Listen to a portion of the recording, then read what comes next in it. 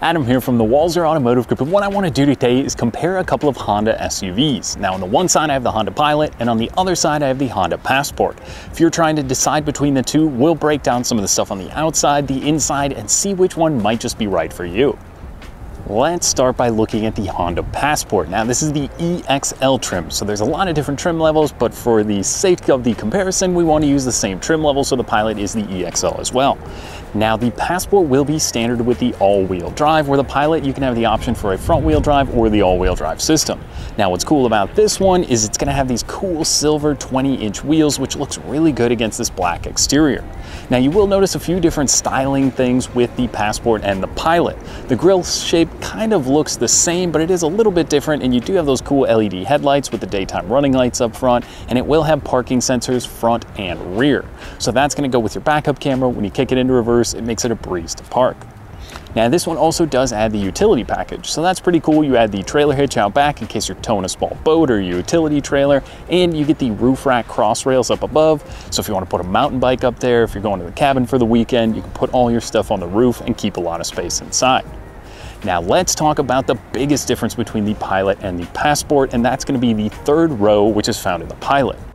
Now the Passport will fit 5 adults very comfortably in here, and in the back this one does have the power liftgate, and there's a huge amount of storage back there. I was very surprised in the difference between the Pilot and the Passport. It doesn't seem like much, and really until you start digging in, it is a little bit more room obviously in the Pilot, but you get a ton of cargo space in here.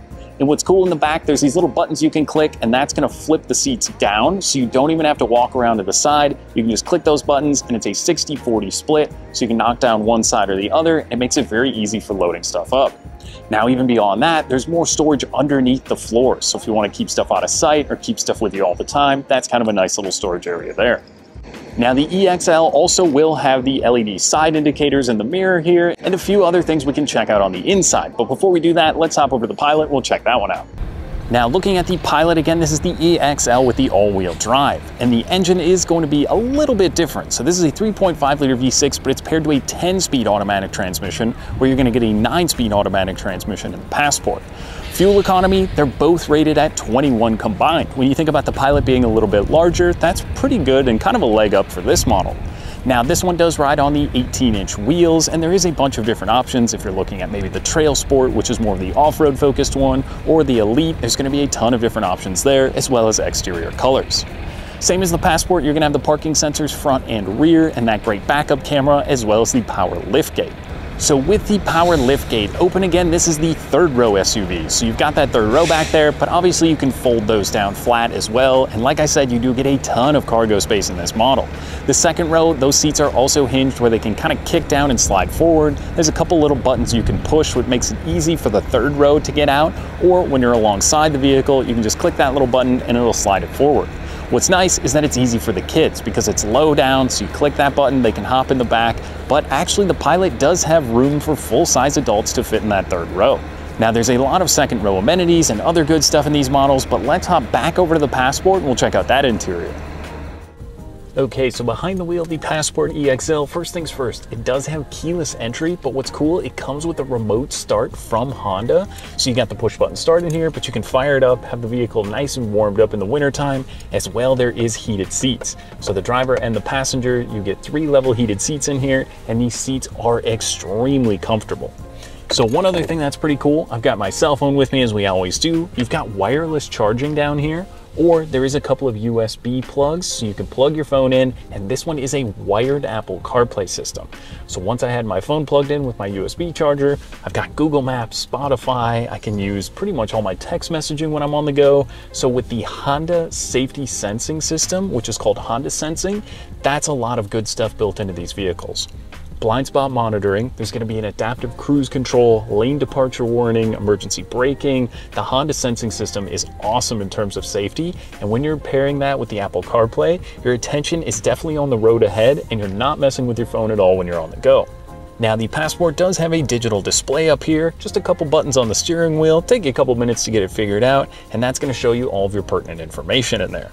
Simply kind of click through to see your trip computer, your all-wheel drive stuff. There's a few other things you can monitor in there, and you can kind of customize that to however you want to see that, so that's pretty cool there.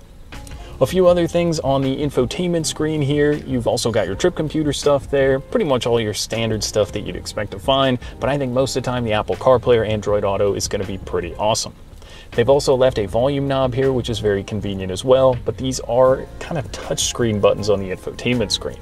Now below that you get the dual climate control, and then we have our shift-by-wire system. So that does free up a huge amount of space for the cup holders. You've got this large center armrest here, and then your little buttons you can just select for drive and then reverse. And then when you do put it in reverse, like I said, this one did have the parking sensors and a pretty good backup camera in the infotainment. Now one other thing, this one does get the sunroof up above with the EXL package, which isn't found in that Pilot. But second row is pretty great. Like I said, you can fold those seats down. There was a lot of room back there. Headroom for me at 6'1", where I was driving comfortably, was not an issue. I had plenty of leg room. You can easily set 4 sets of golf clubs and put 4 adults in here and have a great afternoon out, or go away for those long cabin weekend trips. I mean, this can give you a lot of usability, and I like that nothing is overcomplicated in here. When I got in, I knew how everything worked, I knew where the buttons were, and that's what's great about these Honda vehicles. But let's hop over to the Pilot, we'll check that one out. All right, so in the Pilot EXL, again, I've got my phone, so we've got wireless charging, but this time I've got wireless Apple CarPlay. So again, text messaging, Google Maps, all that good stuff is gonna be built in with the wireless setup for this model, which obviously is a little bit nicer, but you've still got USB plugs down here, so you can keep everything charged up if you'd like to. Now from there, this one does get physical buttons on the infotainment screen, and there's not too much difference of the infotainment itself, with the exception of cabin talk.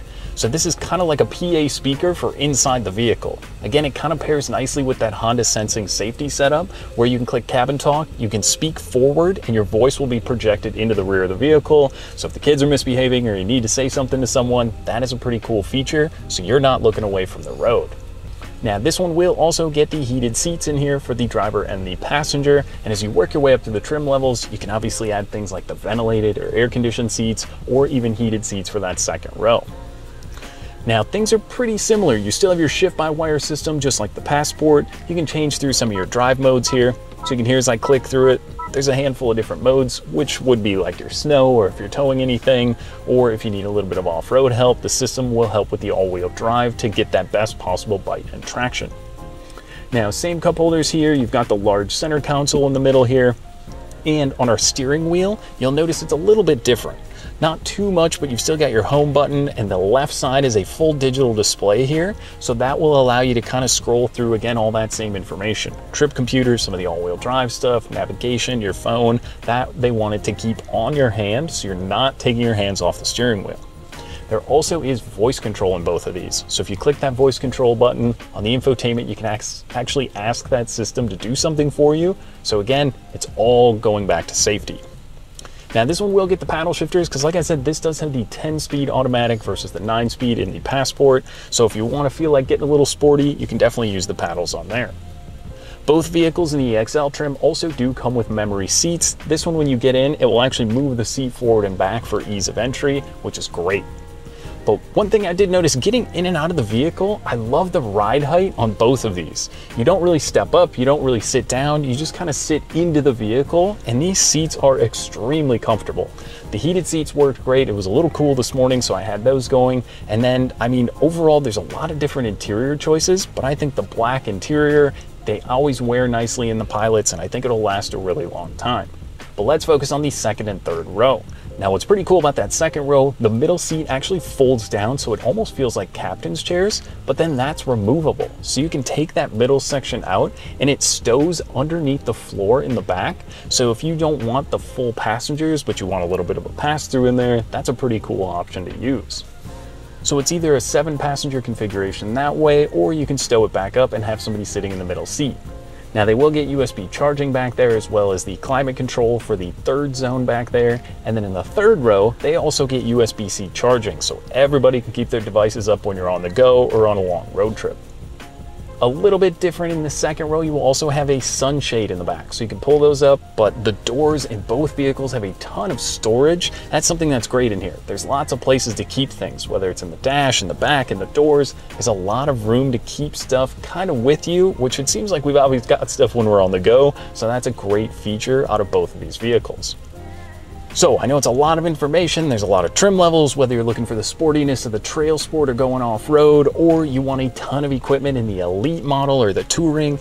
There's so much good stuff in these Passport and Pilot vehicles, and they are both pretty similar, but overall, obviously the biggest one is going to be the third row in this. You're going to have a little bit more storage space, a little bit more headroom and knee room as well in the second and third row, and the wireless Apple CarPlay I really like in this model as well. I think the seats are pretty much the same. The steering wheel and driving position feels very similar. I like the digital display a little bit more in the Pilot, but there's absolutely nothing wrong with the Passport because, like I said, Honda makes it easy.